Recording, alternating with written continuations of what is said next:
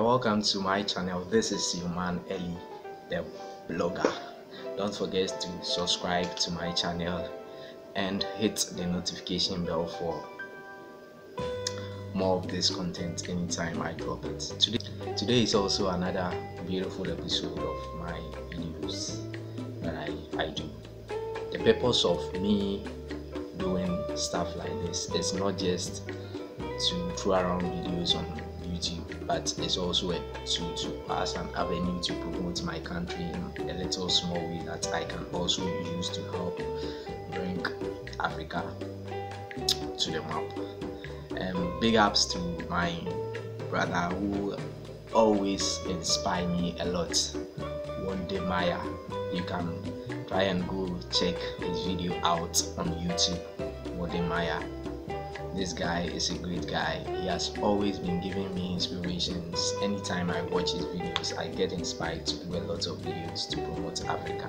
Big up, bro. You are doing a great work. Okay, today we are going to be talking about a very, very important topic or something. I think yesterday I watched Wode's video about how we Africans are not able to see the potentials that we have. Rather, people from outside are taking advantage of our continent. And he made mention of a very, very important aspect of his video that really caught my attention, was the fact that we don't really know what we have, and other people are taking advantage of that. Recently, the president went to UK for an African summit. China also did this, Russia also did this. If you think Africa is not a perfect continent or it's not a perfect place to invest, then why are these people coming to our country? It's high time we ask ourselves that kind of question. Today, millions of Ghanaian youths are traveling on the Mediterranean Sea just to seek for greener pastures. A lot of Ghanaians are traveling to Europe, to America and the rest, all for greener pastures. Sometimes I ask myself, is it that we can't think into the future, or is it that I just cannot figure the whole thing out? I just can't figure the whole thing out. It's high time our leaders also help. It's high time African leaders also help. At least Paul Kagame of Rwanda is also doing a great thing. I bet you in the next 5 years, Rwanda is going to be like Singapore. Rwanda is going to be like Singapore. And I pray to God by 2021, probably I'll be visiting Rwanda. Rwanda is going to be, because actually when you watch how they are progressing, you could see that there's a systematic plan and a conscious effort to develop the country. Last time a friend of mine was saying something that even the leaders of our country, Ghana, are ready to develop the country. Are the people in the country ready? You walk on the streets and people drink sachet water. After drinking the water, they dump the rubber on the floor. And we all sit back and watch all these things happening to our own country. Last time I was walking on the streets and a school bus was passing by. This little kid, after drinking the water, threw the rubber out of the bus. And I was like, my God, what are we actually teaching our young ones in our schools? Education is not all about 1 + 1 is 2, 2 + 2 is 4, 4 + 4 is 8. No, we should also try to inculcate sanitation programs into our curriculum, so that these young ones won't go and dumping rubbish on the streets. And it's very, very bad. It's very, very bad. It all boils down to leadership. Because if the person does the wrong thing and the person is punished for doing the wrong thing, I don't think such things will happen the next time. So it's time that we, let me say, the elderly ones have done a lot of mistakes. They are old now. We as the young ones have to take over the mantle and do the right thing. If you want Ghana, if you want Africa to be a better place to live in, you should also make sure that you also contribute to that factor so that we can build a better nation. Today people are running to Asia. Now the narrative have turned from the Europe or from America or from Europe to Asia now.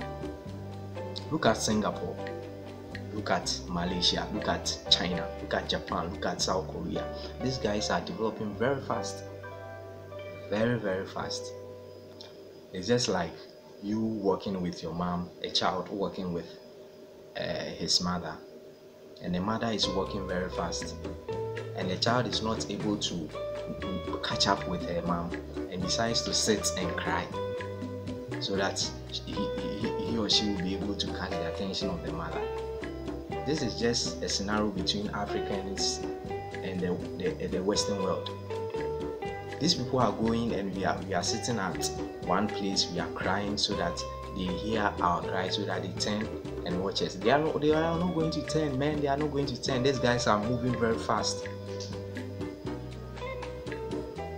These guys are moving on the fast pace, and we are here wallowing in poverty and stuff. You hear me? It's high time you all change, a renewal of the mind. Let's change our mind towards our country. Let's change our mind towards Africa. Africa can be a better place to live in. And let's stop all this quote and unquote nonsense that we do in this country. You get me? When it rains, people pour rubbish into gutters, and at the end of the day they turn around to blame the government. Who does that? And the authorities are not able to punish these people. So when we don't punish them, at the end of the day they continue doing it, thinking is the right thing we are doing. It's time we change the narrative. As my brother Maya has been saying, it's time we change the narrative. It's time we change the narrative about Africa. If you watching me and I are able to do the right thing, I don't think Ghana or I don't think Africa will be as it is now.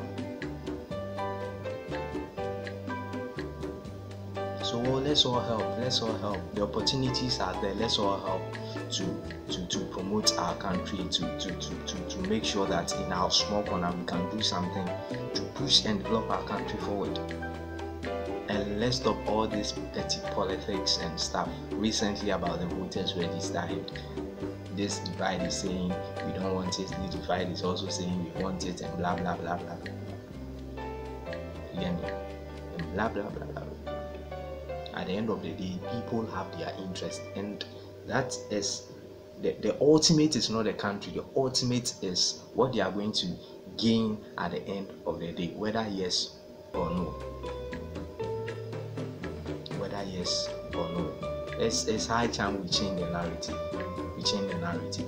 So as my brother Maya has been always been preaching, let's any small way that you can develop or help promote your country or promote Africa, let's do it. But as we are on that journey of promoting Africa, let's also remember and remind ourselves that there are certain things that we need to stop. Certain things that we need to stop as we are promoting the good things about Africa. We also know the bad things that we've been doing against this continent and against this country that we can stop and push the positives. As for the negatives, the likes of the BBCs and the CNNs and the Al Jazeera's will be pushing them, whilst we also be pushing the positives. So as I said, my name is Eli the Blogger. Subscribe to my channel. Don't forget to hit the notification bell for more of these videos, so anytime I post, you'll be the first to watch my videos. Watch out for good content coming on this channel, and if you have anything that you think we could help shoot to promote Ghana, you can link up to my Instagram page, which is Ellie Brown, Facebook Prince Brown, so that Charlie we push Ghana forward.